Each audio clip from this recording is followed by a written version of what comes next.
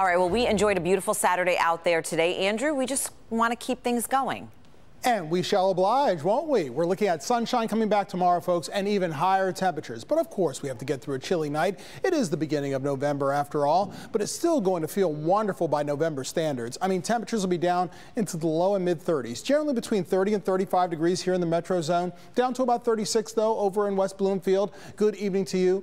South of I-94, temperatures also between 30 and 35, although 37 in Luna Pier when you join us tomorrow morning on Local 4 News Today. Sure, grab an extra blanket. It'll be close to freezing or just a bit above in our west zone. Same thing in our north zone with temperatures also in the low and mid 30s. Pretty uniform all around. Once again, we're all in the same boat. And it's good news that we are, because we're looking at dry conditions all across the region and fair skies overhead. 46 right now, but it feels like 42. So wind chills and temperatures closer to one another than we normally see this time of year as well, especially if the winds pick up. But fortunately, winds remain light.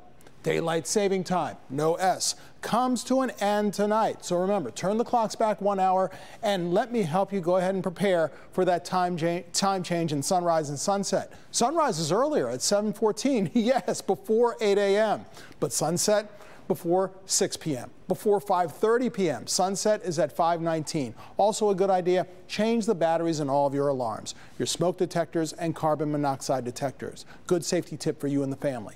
Take a look at temperatures over the next few days. Tomorrow we get close to 60, above 60 degrees on Monday. How about that? Even as it cools off, it's still going to be above the average high of 51 or 52 over the next 4 days. 48 right now for our friends over in Oxford. Hello, Romeo, you've got 47 at this hour, 46 over in Howell. Same thing down to our south. Temperatures around 45, 46 degrees from Dundee over to Adrian. And all these temperatures, every degree matters, at least 2, 4, even 8 degrees higher than where they were just 24 hours ago.